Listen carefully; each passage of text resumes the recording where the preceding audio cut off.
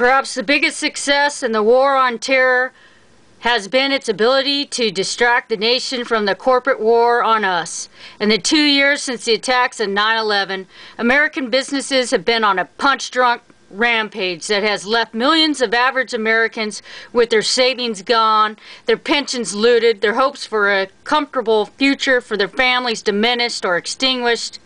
The business bandits and their government accomplices who have wrecked our economy have tried to blame it on the terrorists. They have tried to blame it on Clinton, and they have tried to blame it on us.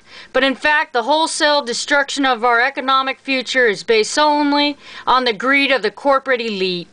As soon as we come to realize this, as soon as we start to really address the real issues in this country with our family members and with our community members, the sooner we'll be able to stop it. We were warned.